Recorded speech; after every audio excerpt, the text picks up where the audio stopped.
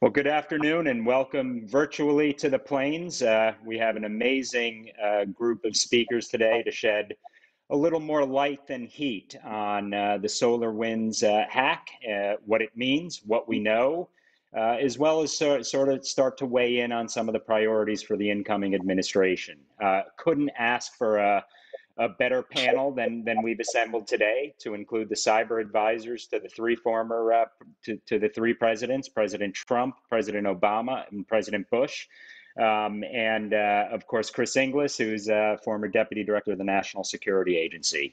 Bottom line here is the investigation is ongoing. There's a lot we don't know, but what we do know is pretty disconcerting and pretty damning. And what I hope to be able to do is to provide some perspective, to provide some important context around what we're seeing today. And wanted to welcome everyone catching us today, as well as our viewers across the pond from Eurovision. So let me very briefly introduce our panelists. First, we have Tom Bossert, who most recently served as the Homeland Security Advisor to President Trump. He also served as Deputy Homeland Security Advisor to President Bush, and dare I say, a longtime friend and colleague, so don't hold that against Tom. He's currently the president of Trinity Cyber Inc. and incredibly thoughtful on all of these issues. Next, we'll hear from Michael Daniel, who served as the cyber coordinator and cyber advisor to President Obama.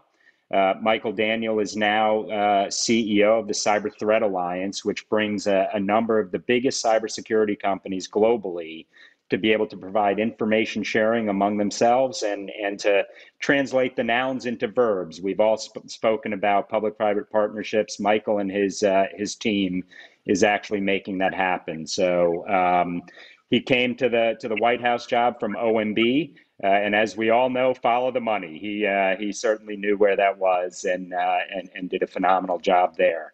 Next, we're going to hear from Melissa Hathaway, who is no stranger to anyone who's focused on cybersecurity issues, a true subject matter expert. She transcended two administrations, the Bush administration and the Obama administration. So in the early days when cyber was still a big issue in the discrete communities, but still a nascent issue in terms of the policy communities, Melissa was a true Paul Revere, paving the way forward on some of these issues.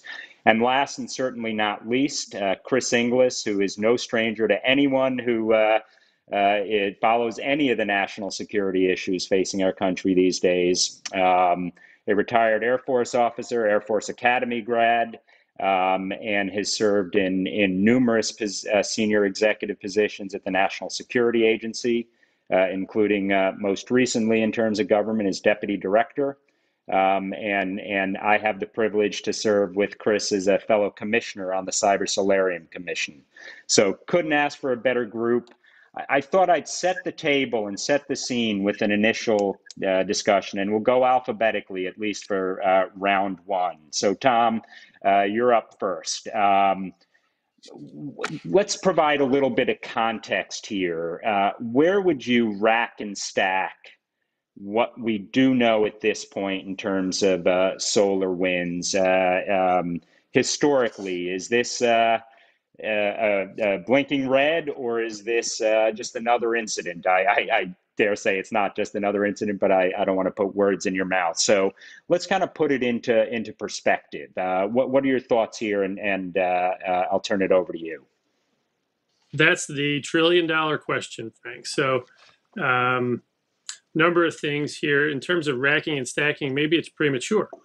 And I think the point here is that this is an ongoing situation and not one that's past tense as reported elsewhere, not by this distinguished panel. But if you look at the reporting, it tends to say there was a hack and there were things potentially taken or things potentially done on networks. And for me, the first step in framing this accurately is to stress that for some subset of the 18,000 roughly networks that that were compromised in some way by the Orion backdoor, they've got some degree of concern ongoing over whether they've lost network control and network integrity. And so the first thing I would do is say, analogies poison most of our field, as we all know. But because we've heard so much about, is this cyber Pearl Harbor, I want to just offer a thought. The planes are circling the harbor. And the point here is, if all they do is take pictures and return home and complete a spying mission, then I think we'll all consider ourselves lucky.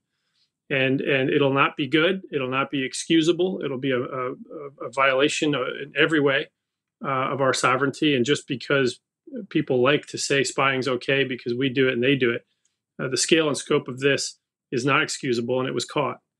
But they still have the ability in networks in which they've maintained some persistent control to do the proverbial bomb drop if they really wanted to go that route. Or more importantly, I think they could drop some leaflets by analogy.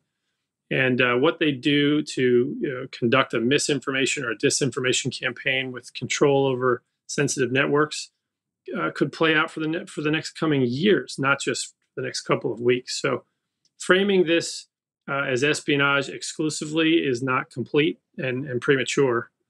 And I guess I'll end with this. NotPetya, a similar Russian, in that case, publicly attributed by authorities, the United States, Great Britain, and others. It was a similar supply chain attack, but it was coupled with a destructive set of code base that took the master boot record and used our eternal blue tool here that we all talk about frequently, and destroyed those machines. And so NotPetya remains the most costly cyber attack in history, north of $10 billion. This attack remains the most uncertain ongoing attack in history. And so scale and scope combined with what they do with that control is yet to be known. That's my best framing. Awesome. Thank you, Tom. And I do want to pull the thread on computer network exploit, computer network attack. I think that is often lost in some of the discussion. So we'll definitely tee that up for the next round of questions. But Michael, any additional thoughts from your perspective? Obviously, each incident is unique. The tactics, techniques, and procedures are unique. But what are your thoughts in terms of what we know thus far? Well, I would certainly agree with Tom that this is still an ongoing, unfolding incident. And what I've been saying is, based on my experience with working previous incidents, we should expect the numbers to keep changing. We'll keep finding new victims. We'll find new places that the adversary had gotten to. So there's going to be a lot more to come. We are not nearly done with this thing.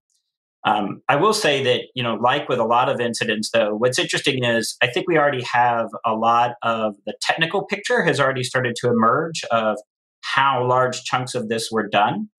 And that's usually not the hard part to unravel.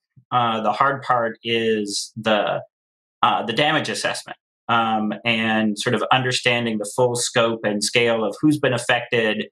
How has our national security potentially been impacted? How has our economic security been impacted? And that's going to be the work of months, or even, as Tom said, into years. So I would fully expect this to, this incident is going to keep playing out, and we're going to keep learning new aspects of it. I do think it's important to also say that, we are starting to see other ways that this actor has potentially gained access to networks. So just because you think you might have, removed the Orion software from your network or something like that, do not become complacent. This is a very, very crafty adversary that has contested us for control of networks in the past. And I would expect that behavior to continue. So this is not something that I would definitely become complacent about. In terms of how you compare it to other incidents, I think again that's not yet. We don't fully know that. And so far, all the indications are that it has been espionage, but that's what we know so far. And that is a point that I do think, Frank, that we should actually discuss further about, the implications of that and the implications, as Tom said, of if it goes beyond that. Absolutely. That is question number two. And as well as old techniques, but with new twists, can still make for a really bad day. So I do want to pull that thread afterwards as well. Melissa, what are your opening thoughts on this? Well, I agree with what everybody said so far, but it's sort of a tale of three companies currently that have transferred risk, or there's great risk among either 18,000 or 300,000. So it really becomes with the when I look at how FireEye has looked and disclosed what has happened, the loss of their tools, the loss of their tradecraft, and how it could be used against other companies, and how outward and forward-leaning they've been and transparent about their bad day. And then I think the second thing, when you look at the second company of SolarWinds, has been less transparent about their bad day. And while they're working with customers, I don't actually see them taking owning the responsibility of how much risk they brought to so many different enterprises. And then the third company I think that we need to talk about is Microsoft.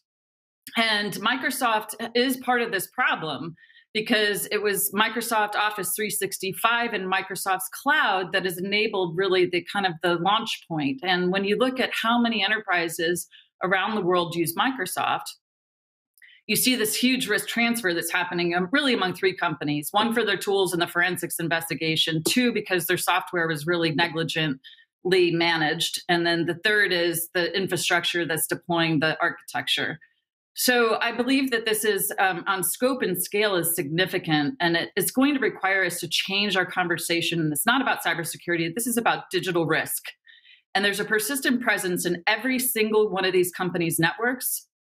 And they should assume, just as Michael and Tom said, that the adversary is there and the adversary is going to be persistent, and your Active Directory is most likely poisoned. You're going to have people in your company that don't really exist in your company. And so there's going to be a persistent presence for a very long time until you can rebuild. And I think the final thing that I would make is that we should have and will have lost trust in all of these enterprises and all of these infrastructures, not just the government networks, but it's the corporate networks.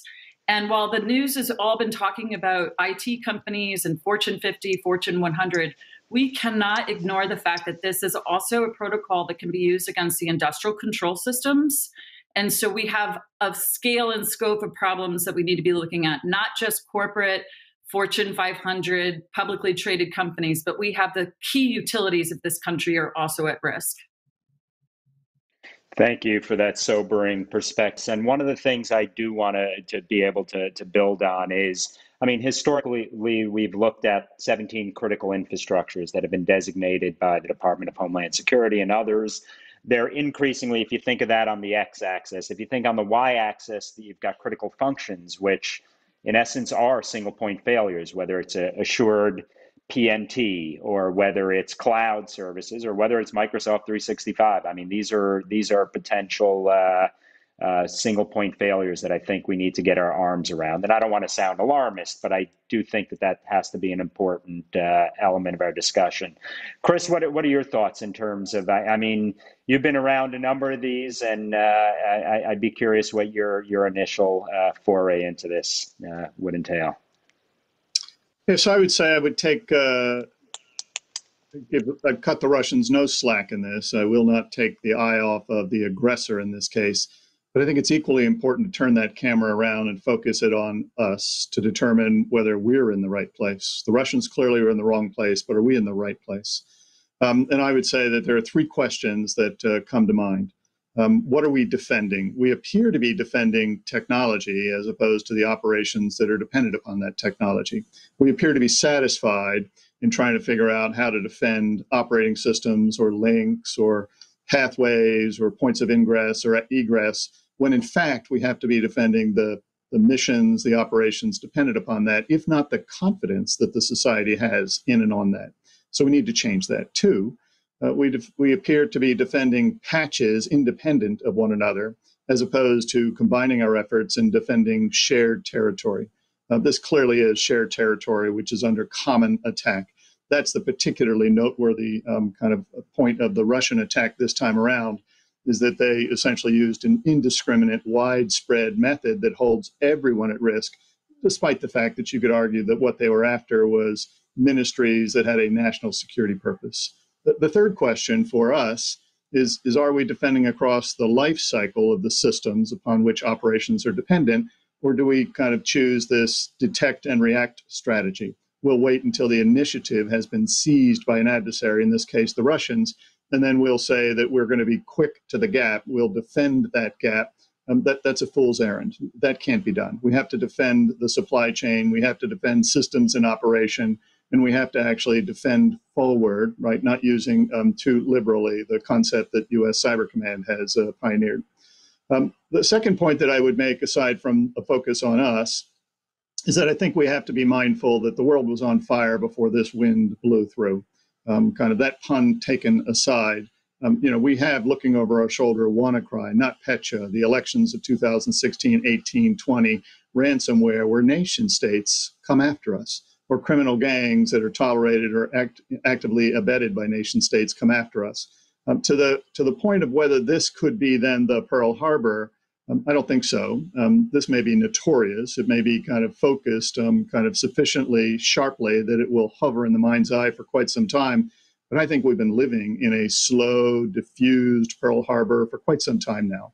Imagine a Pearl Harbor where you don't kill 3,000 people in a single day, or 9/11 where you don't do something similar, where you essentially diffuse that over time in space, and you can kind of see someone disappear to the left or the right, or some frailty be taken advantage of somewhere wide of you, but you think you're safe because that's separate from you. That's not kind of affecting you.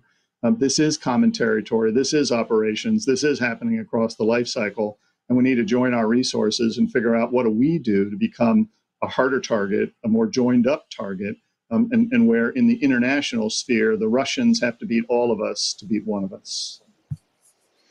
Thank you, Chris. And I'm really glad you brought up some of those perspectives, because I think a lot of us think of Pearl Harbor as the analogy, when in reality, it's about erosion of trust and confidence, which can come in various shapes, sizes, and forms, and something I think we all have to be on guard and think about.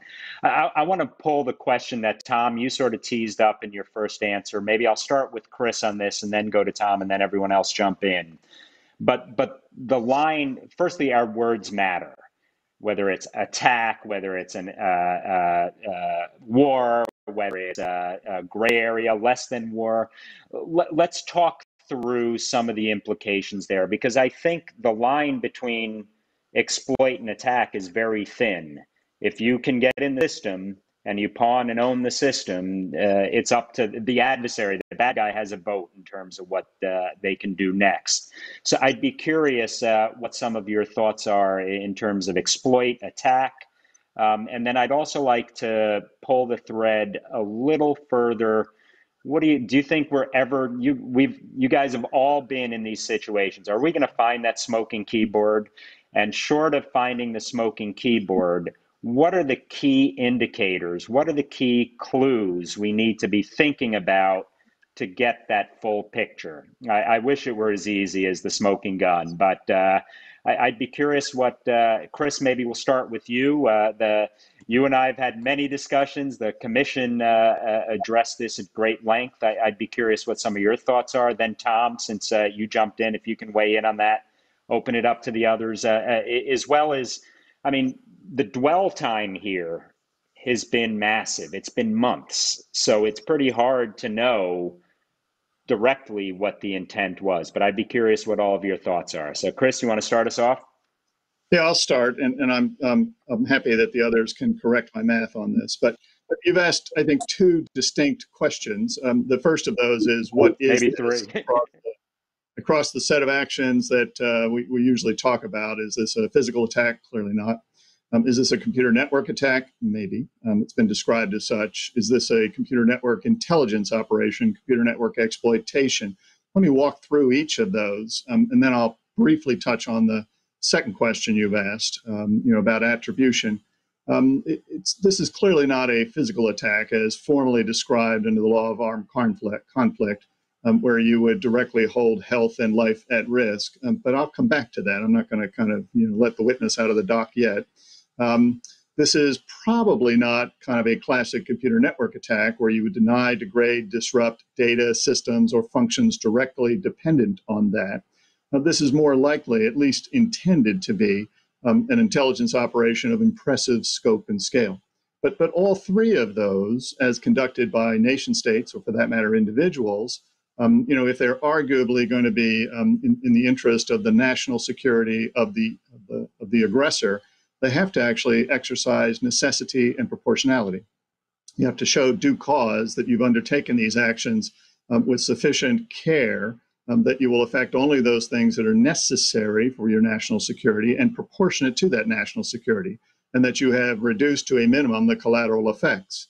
In no way, shape, or form if this the Russians, and I think we're going to find out ultimately that it is, in no way, shape, or form have they exercised any discretion that would say that they've met the standard of necessity and proportionality. So they've blown out, right, of this possibility that this is simply an intelligence operation, to where they're maybe not attacking directly the data, the systems, or the functions directly dependent on it, but they're clearly attacking the confidence that we as a society have in those systems, and very likely, because of the indiscriminate nature of how they've applied this, opened weaknesses that then either nature or other aggressors, or possibly the Russians, could exacerbate ultimately in a computer network attack.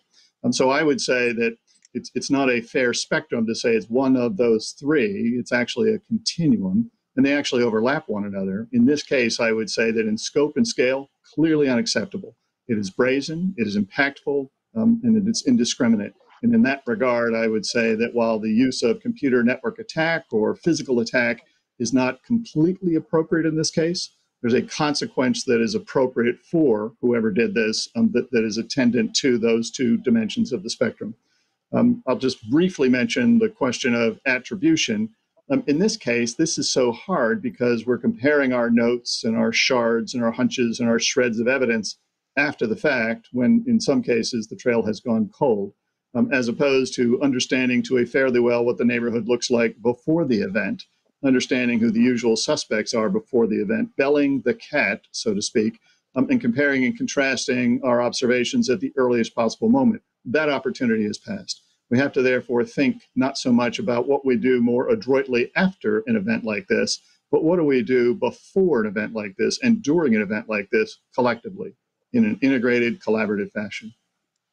Wow, you raised a number of points where I'm going to want to pull on, including response, including defend forward, persistent engagement, and a handful of other issues. But before we do that, Tom, do you want to, since you raised it and eloquently gave a powerful analogy, I'd be curious what some of your thoughts are, and also from a viewer's perspective, it's complex. And the reality is there's a lot of complexity that I'm not sure we're ever going to have 100% insight on. But I'd be curious what your thoughts are.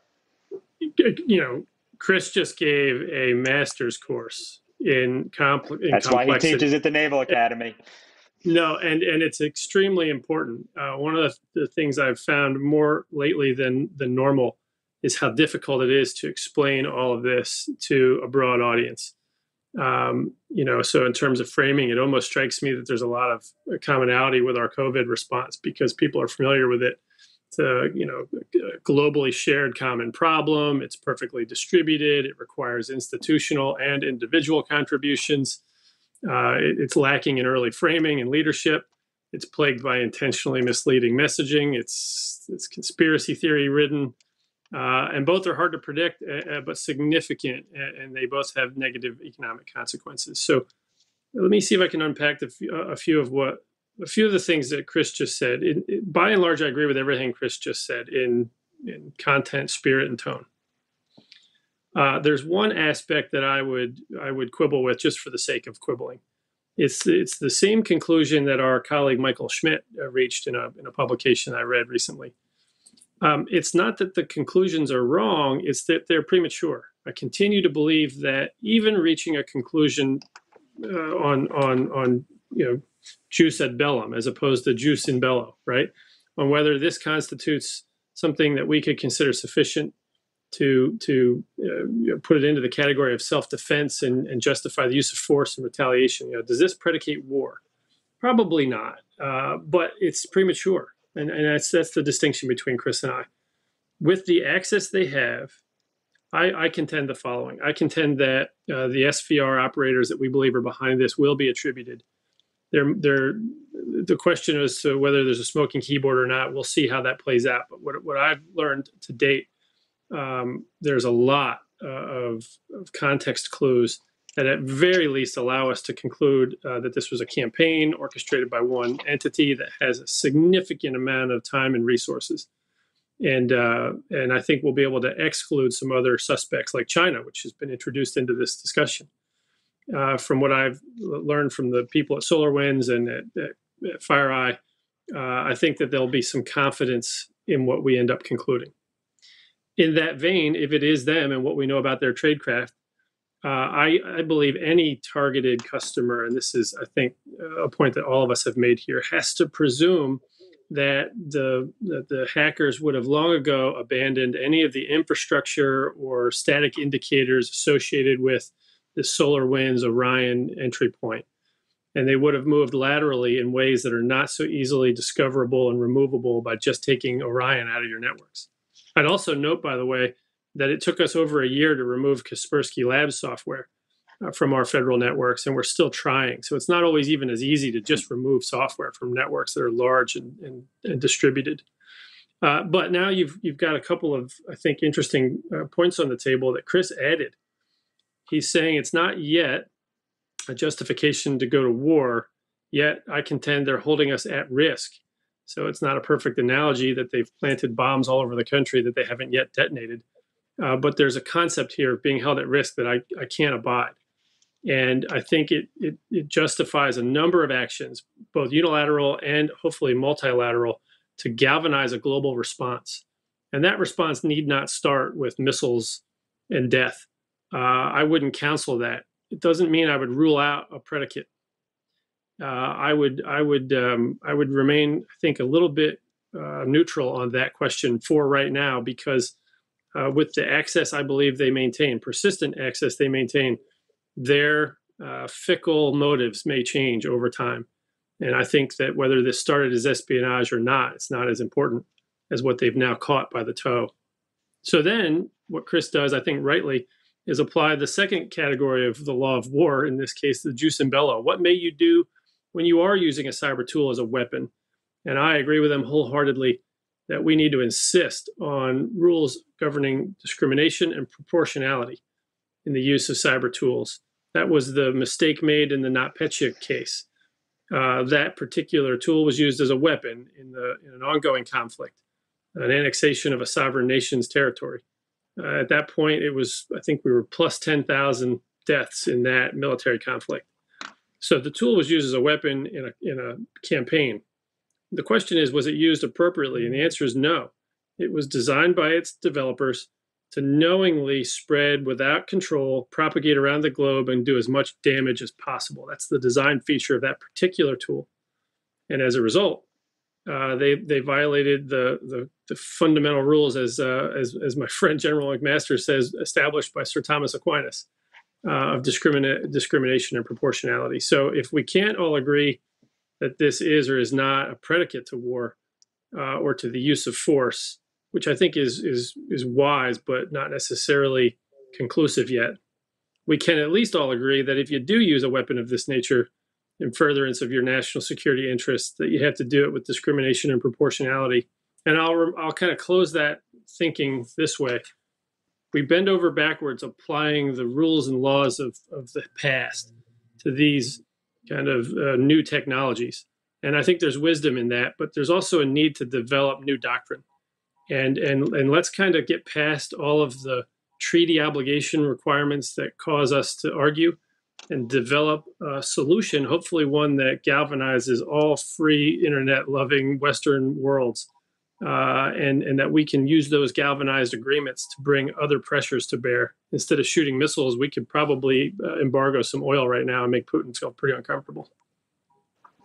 What an insightful set of commentary from both Chris and Tom. I think that frames this issue in a very productive and helpful way. And I do want to sort of jump into we're never going to get 100% necessarily, but what the clues are, what the indicators are, and I think I'm going to ask, everyone agrees that we can't blame the victim here, that there needs to be a response commensurate to the potential outcome in this particular event. But I'd be curious what everyone's thoughts are on that. But before getting to that, Melissa, Michael, anything you want to add on that? I think that we got a master's course, like Tom said, in a short amount of time. But this is a complex issue. You've been there before. We're never going to get 100%. So I'd be curious what your thoughts are. Well, I mean, I think that I am probably a little more restrained than Tom and Chris in how I think about this, because it does appear to be espionage up until this point. Now, I agree that I am very much of the view that I keep saying so far, right? Which is my way of agreeing with Tom and Chris that, like, there's way too much access here. It's way too early. And I would be reserving our right to respond if we find activities that have crossed the line, or if the Russians do cross the line. And I do think that it is right to be pushing on the parts of this that appear to be indiscriminate and disproportionate. I would be very careful, though, in my escalation path, because, in particular, when you look at how much of the rest of the world views us, they don't see us very differently. Right now, I mean, if you draw another distinction, right, like the Europeans are sitting there going, China, US, tech companies, sort of the same thing. They're both sort of evil governments that are trying to, impinge on us, right? And so we've got to be mindful of the fact that the rest of the world does not necessarily see us as the good guys. And so anything that we have done that would be perceived as similar would be used against us and undermine our ability to get that international coalition that we would want. So that's why I think it's very important for us to focus on the pieces of this that are different than and disproportionate and out of bounds of the ways that we ourselves would conduct intelligence operations. And so that's why, my thinking is that we need to be very judicious in how we escalate this, and how we do our response. Notice I don't say if we do a response, how we do a response. I think is very important. Well, you teed up a great question. I'm going to ask all of you in a second, but before I do that, Melissa, any additional insights on that? I'm glad, Michael, that you gave a differing perspective on that. And these are the discussions you'd be having right now inside the executive office of the presidency, and so many others. But Melissa, I'd be curious what your thoughts are on this. I think I agree with what everybody said, and I just to build on what Michael said, is we're not the only country that had corporations or institutions affected. The United Kingdom, Canada, Belgium, Netherlands, and so there are a lot of our allies that are affected as well. So we can't take an independent path we need to really, for the first time maybe in a while, take an alliance strategy. And of how we are going to look at this. We all have supply chain vulnerabilities that could be and will be exploited. So I absolutely agree with Michael. I also think we have to be very deliberative, because in this very delicate time of transition between the presidents, you don't want to trap the next administration into a path that that maybe narrows the point of view or where they need to go. I think second, we need to do an important analysis of how many of the Section 9 companies were affected and how much economic areas are at risk right now. Section 9 is the top X number of companies that represent a significant portion of our GDP or health infrastructure. I think that what is really interesting to me is this has stolen a headline right now, and we have another emergency underway that can't be overlooked. That we have a number of our hospitals, health institutions, and the infrastructure for the distribution of the vaccines that are all being ransomed, some of which are proxy agents that are of the Russian government, and some are criminal gangs and other things. And that is also an immediate requirement of our operational focus. And so you could almost look at this is a beautiful distraction from the immediate crisis, and and a secondary crisis at hand, and without a lot of the institutions prepared to deal with multiple crises at the same time. And I think that's important. So we don't want to limit our options, and we certainly don't want to limit the options of the next president. Yeah, so I want to pull that thread. I assume, and let me ask before I assume, everyone here agrees that it demands a response. What that response can take different shapes and sizes, but I think it's fair to say we can't simply blame the victim. We can't simply defend our way out of this problem. We can't simply firewall our way out of this problem. It's obviously much more complicated than that. But to induce changes in behavior, there has to be consequences for bad behavior. Does everyone agree with that? Does anyone disagree with that? I'm hearing everyone more or less agrees with that, which is a good thing. To take that as a context, please. Frank, I was quiet there, but I'll just, for the sake of being provocative, because Michael and Melissa know I like them both. How can you both agree with that statement and maintain the belief that this is not only espionage only, but that it's not even as urgent as the obvious, future that you've painted? If you've got ongoing ransomware attacks and things of a less sophisticated nature being played out, it doesn't take too much of a logical leap to conclude that the access, root level access that the perpetrators of this particular hack maintain today will be used tomorrow to achieve that and potentially worse.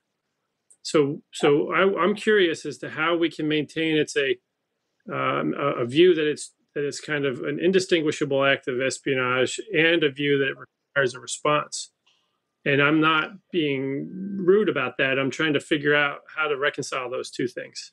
Because I think, importantly, there's a debate inside our U.S. government right now, and there are a number of people saying, let's not really react that much to this thing because it might just be espionage, and let's let it play out. I think that's dangerous.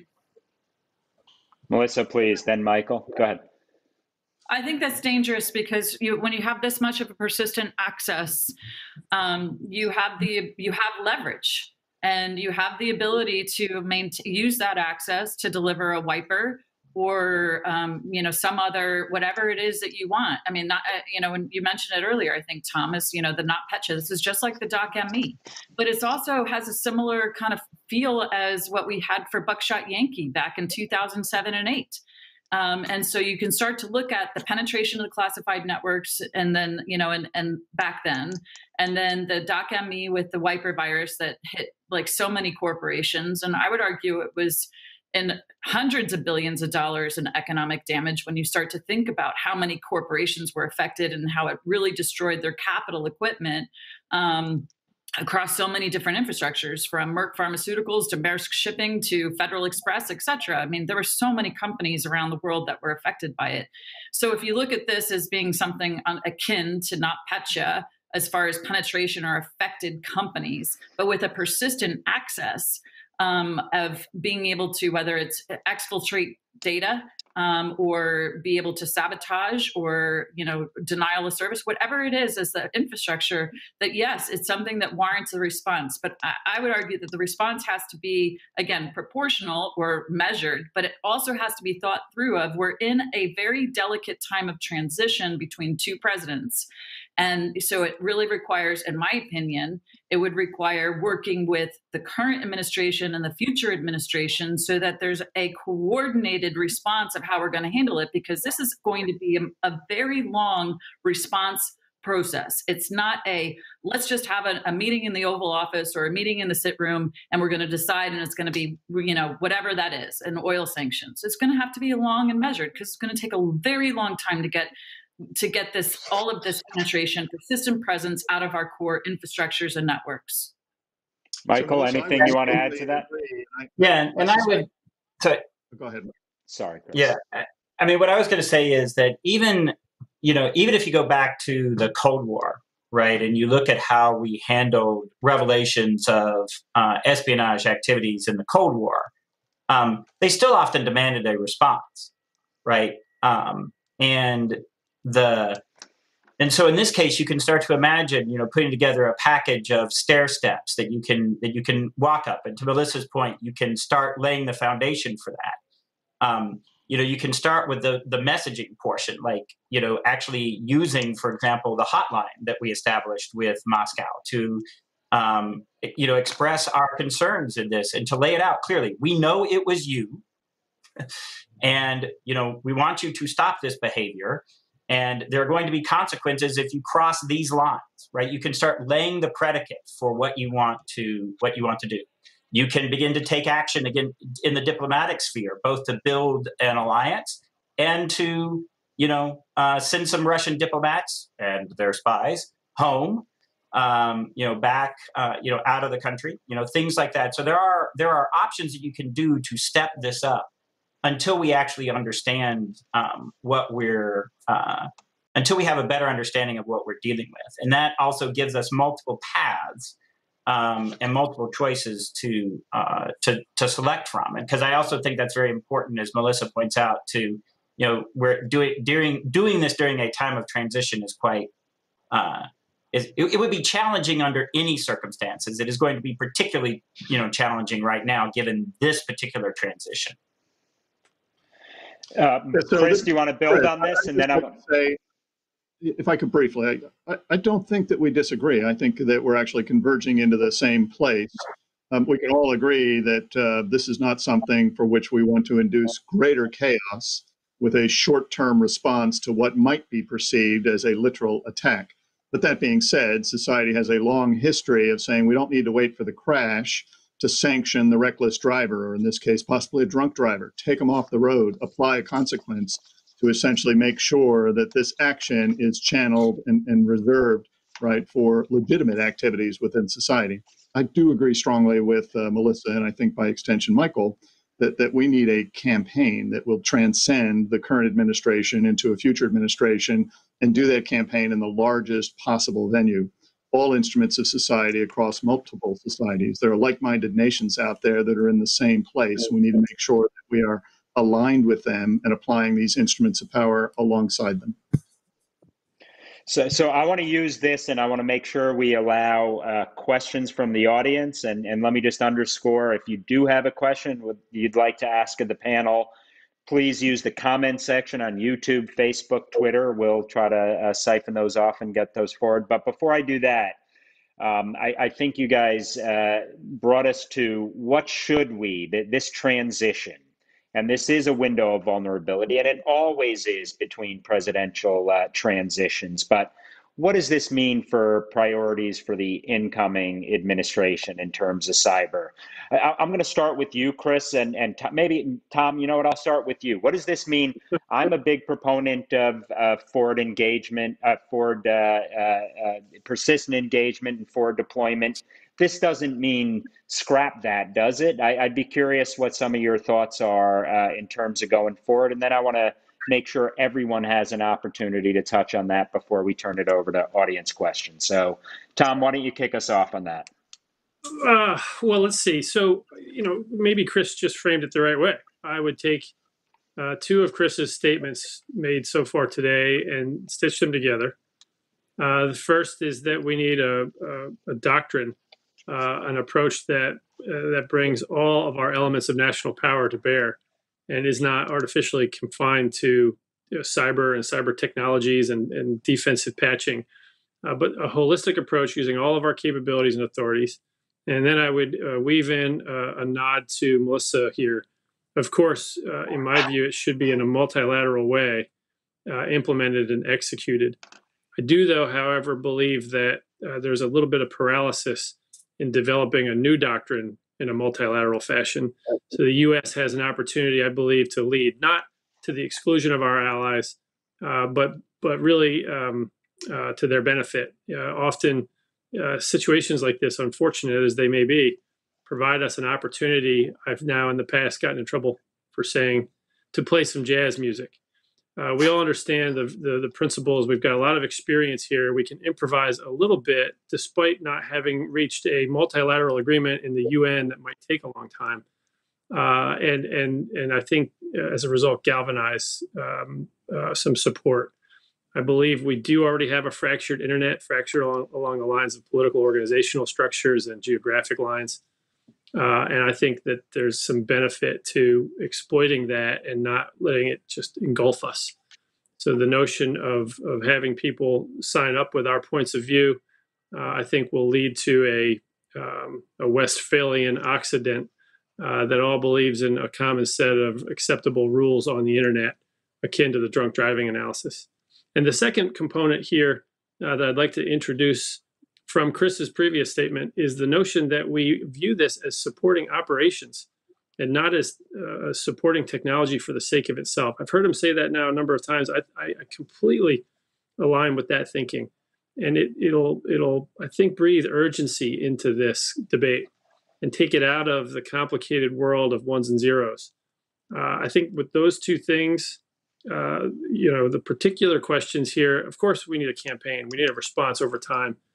I've been quite public about saying that we ought to be careful about the sequencing of our response until we decide how much our, quote, pants are down. The network control and integrity question of being held at risk is so upsetting for that very reason. If we were to do something tomorrow that would be viewed as war, commonly to Chris's phrasing, I think the Russians enjoying control could use that to justify any escalatory reprisal. So, okay, the last part of this is I do think all of us have raised the question of sovereignty. And the British, I think, have suggested there is no real sovereignty online. Other countries have remained neutral. The United States has remained neutral. I think we should weigh in. I am perhaps if there's a difference between Melissa and Michael and I, it might be to hew a little bit towards our unilateral right to act. I'm not always looking to act in a bilateral way that excludes others. But when our national security is threatened, and in this case it is, I don't exclude the threat to the other countries and companies affected. I think that we can have a healthy debate with our allies, but if they don't agree, we should roll out. I think they'll end up following.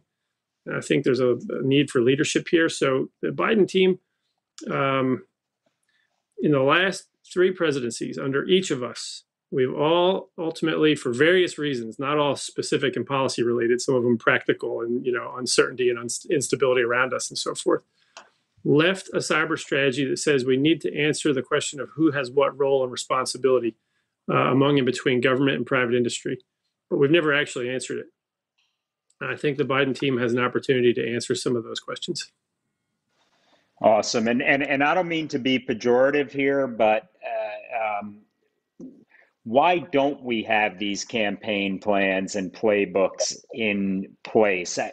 We let the adversary shape our response rather than us being more proactive. So I'd be curious what all your thoughts are on that, and it's really not meant to be pejorative, because I understand the complexity that each incident is unique. But we've got to be at the point where we drive in our best interests and not let the adversary shape our response, because that hamstrings, that narrows our ultimate AOR. So I'd be curious what you all think on that. And I know, Chris, you and I hope you touch on a little bit some of the Solarium findings on that. So, and then I want to ask all of you where the diplomatic piece, where State Department should come in. And again, I'm biased here, but Solarium, one of our big findings that didn't get acted upon is elevating the cyber diplomacy mission to an undersecretary kind of level and all that comes with that. But Chris, you want to jump? I'm leading the witness here, but take us home. Which is, why are we in this box? I would say a combination of 2 human flaws. The first being hubris, where we think we're clever enough to essentially just kind of react well. We'll detect a threat to us in real time, and we'll respond and we'll overwhelm it. That simply can't be done given the scope, scale, the nature of how cyberspace actually works. And the second is the tyranny of what I would describe division of effort. Divisions of effort, which are very well defined, are actually an agreement to not collaborate.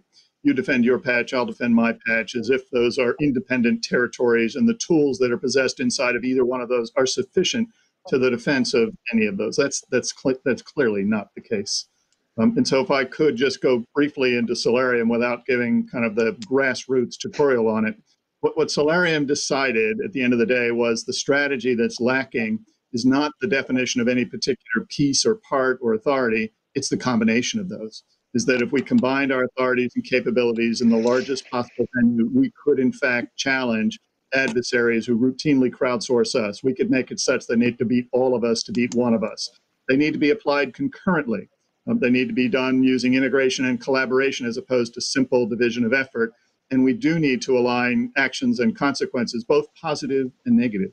The tool sets inside of that are technology, authority, human capacity, and willpower. And those four things aren't often naturally aligned. Therefore, you need some life forces to be brought to bear. There's a national cyber director on the table for this nation. There are 3 former cyber directors on this presentation. They all added value in their day.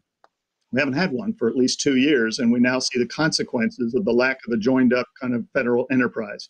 We need an assistant secretary of state to make that an international kind of capability. We need CISA to stand up, stand in, but to be the connective tissue as opposed to the next champion. And we need sector-specific agencies. We need to improve resilience. We need to improve active defense through collaboration. And we need to impose whole-of-society consequences. If we do all of those, using all authorities, all capabilities, concurrently, integrating and collaborating in the largest possible venue, I would suffer, right, the kind of the next ravage of the Russian, because I think that it will be game over. We will not commit a next owned goal. Right? Awesome.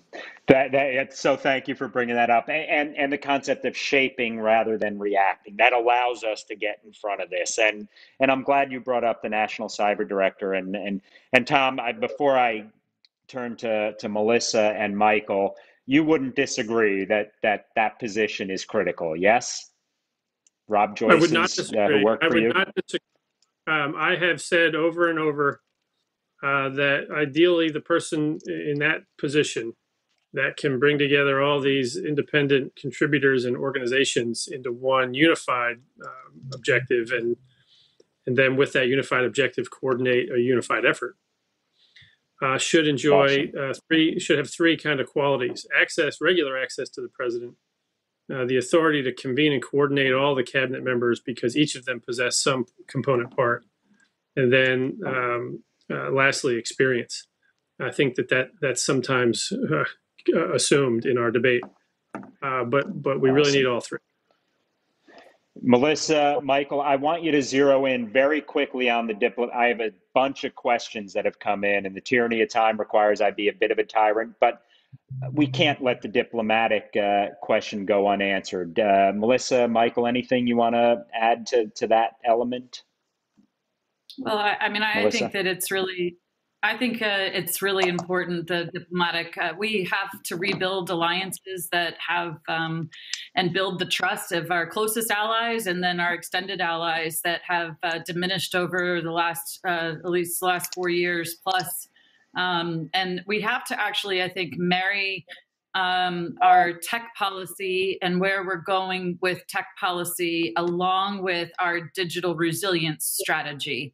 And they're intertwined, and they need to be up-leveled, and we need to set a vision that's a decade-long vision, not a term limit, 2 years, 4 years, et cetera. And that has to, I look at it as we're playing a game of Risk, but we forgot that it's a global map. And we're playing overlaid with the settlers of Catan with the supply lines. And that if you play both games at the same time, that's how we need to think about the next 10 years. And we need a diplomatic strategy that will enable that. Michael, do you have one word? And one thing I just want to underscore, and I think, Tom, you deserve a lot of credit for this as well, as we finally have some combined attribution around events. And I know that's not easy. I mean, talk about sources and methods on steroids here, but we did make a step in the right direction with some of this Five Eyes attribution and some of our transatlantic but it's not where it's not fully where we want it to be. But Michael, sorry, I just needed to give props where they're due, because I would have never thought we would have done that 5 years ago. So I was happy to see that. Yeah, and I think the other thing, just to kind of then weave together what Melissa was saying, which is that this is not a cyber espionage problem, just to take this incident. This is a Russian action problem, right? In other words, you cannot separate the incident from the perpetrator and our geopolitical relationship with that perpetrator. Similarly, just as so to build on what Melissa was saying, we really have to come at this from not just looking at it for Russia through a cyber lens, but what's our broader relationship with Russia? Same thing with China, same thing with Iran, same thing with these criminal actors. We can't be just looking at it as a cyber problem. This is really part of our broader geopolitical situation. And that's why State Department is so critical, because you have to build in and take into account your relationship, that I'll throw in three-dimensional chess on top of Melissa's Risk and Settlers of Catan, because we're actually playing this in multiple dimensions at the same time. And I'm happy you brought that up, Michael, because our deterrence strategy, you don't deter cyber, you deter Russia, China, Iran, North Korea, and what dissuades, deters, or compels each actor is going to be different. What works in the Russian context may not in the Chinese context. What works in the Communist Party of China's context may not work in Iran, and on the list goes. So I'm glad you brought that up. I want to make sure I get a couple of questions. I'm going to start with, just because he's the newest member of our team, Mark Sachs, who's now is Deputy Director of the McCrary Institute, focused on training and research. But his question is, should the most critical software companies be added to the Section 9 list? And it sort of gets to the critical function question. And I'd be curious what y'all think with that. And it follows up on another question we received from Andrew Goldsmith, is whether or not the federal government needs to impose tougher standards on software companies to protect from these attacks. These are not new to this particular situation, but I think that they're important questions. I'd be curious what y'all think on that one, on those two questions. I'll start. Tougher standards on the software companies, absolutely. To have SolarWinds 1, 2, 3 on the development software and on the enterprise is irresponsible, if not negligent. And that we have to hold all of the software companies to a higher standard. And we have the standards published. We hold defense contractors and others to those standards. So absolutely, and they shouldn't actually be allowed to be the core of some of these government agencies without having gone through some due diligence on the software. Second, I do think as we become more dependent upon AWS, Microsoft Azure, the cloud platforms, and you look at how many outages we've had in the platforms ranging from 2 to 12 hours in the last even just 2 months, that we're going to have to look at those as critical infrastructure providers, because when they go down, we all go down. And therefore we're going to have to think more broadly. And you're already seeing Europe think about this as the cloud providers are already in the Network Information Security Directive of being held to a higher standard. Yeah, you raised a big issue there. Please. Yeah, I don't see how you escape naming for example, the cloud providers that Melissa was just talking about. They are as critical as any electric utility or water utility now to the way our society functions. So I don't see how now. That doesn't mean you need to leap on them with 18 pounds of regulation. But I do think that it starts to say that there is a public interest in how those entities operate their services. And that means there needs to be a broader discussion between the government and those entities about how we're going to manage that from a public sector point of view, because there is, in addition to their private interest, there is also a public interest in those activities. So there could be some lessons in the EU standards as well, not to overburden on the regulatory side as well as acknowledging what the unique vulnerabilities are. Fair? Yes. Yeah, Frank, I don't want to put words in your mouths, but There's an additive piece here that the Solarium Commission worked its way through, which is that oftentimes these pieces are sufficiently small and discrete that they don't yet represent something that is either directly of security consequence or it's not delivered by the vendor into the hands of the ultimate consumer. And so we came up with a concept of final goods assemblers to say that at that point, when you combine multiple capabilities, hardware, software, firmware, maybe some overlay of doctrinal use, when you do all of that, you're also responsible for the security that then results or does not, and the sustainment of such. We do that with car manufacturers. If some airbag goes bad down the line in your car, it's the manufacturer that ultimately is going to find the end consumer and bring that back into sufficient resilience and robustness. So we need to think about where market forces can combine some of these threads in our supply chain into something that then creates not simply a primary function for the customer, but as a byproduct of that, the resilience and robustness the customer has grown to expect. Awesome. Tom, did you want to add to that? Knowledge is needed here in all of those answers to make them all work. And here's what I mean. In my experience, regulating safety is something that's achievable. Regulating security is not. It can be additive, but not fully achieved. So the nuclear Navy has a tremendous record. Their regulations and their enforcement of those regulations have led to putting human beings underwater in nuclear reactors floating alongside them and no major accidents. But they don't, therefore, then guarantee that the bad guy won't shoot them out of the water.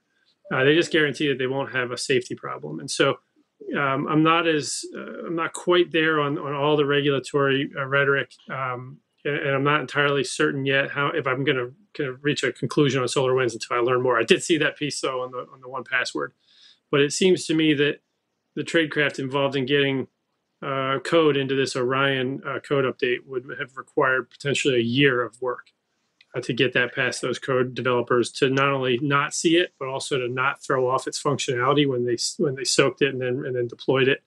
So here's what I would say. Section 9, the spirit of that question, the answer is yes. But I'd like to see a more comprehensive partnership between government and private industry in terms of sharing context and not just static indicators after the fact. In real time, that relationship needs to mature considerably. And so if Spirit 9 captures the spirit of it, or Section 9 captures the spirit of it, then fine. But I think something far broader is necessary. Guys, I failed in my one job, and that's to make sure we end on time. But I want to ask one more question and very quick responses. And this is from Gopal Ratnam with Congressional Quarterly is asking, why do you all think it took so long for this to be detected? And why did it take a private sector entity to ring the bell? Anyone have some parting thoughts on that? Well, in part, if you consider the larger landscape, is shared territory, and everyone has their own soda straw looking at it, possibly because those soda straws have not been connected. I don't think we know yet who found it first.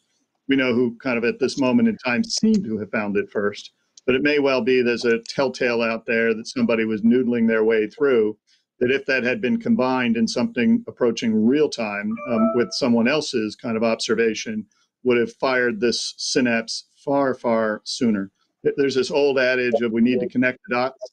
I don't think that's the case here. We need to actually gather our resources to form dots that none of us can form alone. Anyone else want to build on that? And I think we should not underestimate the tradecraft of this adversary. I mean, they went low, they went slow, they were deliberate. As Tom said, that this was not something they woke up one Saturday morning, and said, "Let's do this." I mean, it was. Do you know it wasn't on a Saturday, Michael? Yeah, you're right. I mean, this was the result. Was it on a Russian workday? Yeah. I mean, this was the result of an incredibly long, well thought out, well resourced, well planned, well executed campaign. And so, in fact, actually, I've raised the question of, did they really hope that they would have this access for years and, in fact, had it blown in 9 months? And so that from their standpoint, this actually has been a big failure? We actually don't know. the answer to that question, because I mean, this is such a complex operation. We should really not underestimate the wiliness and the tradecraft of our adversary in this area. Michael, I agree. If it's an influence op, they may have succeeded beyond their wildest dreams. Fair enough. Right. Yes. But I think it's also, I agree with all of that. I agree with all of that, but don't underestimate also the timing of the launch of the software update was when we all moved to work from home. Exceptions were made in every enterprise, including the United States government. And I would say that our architectures are a house of cards that at this point has been exploited in one card and multiple cards are being removed. It's a question of whether or not we can rebuild fast enough or whether they're all going to come tumbling down. I cannot, perfectly said, and I'm glad we also ended on the resilience theme, because at the end of the day, no matter what, we've got to ensure that we build resilient systems and bounce forward. One thing that no one brought up that I just want to touch on is we've got other means of intelligence that can provide perspective and insight onto the perpetrator, their intentions and their modalities, and I hope that that question is no longer a question. It is a priority for our other communities to make that rule number one. But I couldn't have asked for a better group. Please join me virtually to thank an amazing group here. You more than delivered on shedding more light than heat on an important set of topics, and dare I say, all of us are really fortunate that you were in the driver's seats in 3 different administrations. Let's hope that these issues are prioritized in the incoming administration. And without further ado, thank you. Thank you so much for joining us today, and look forward to continuing this conversation. Thank you. Thank you.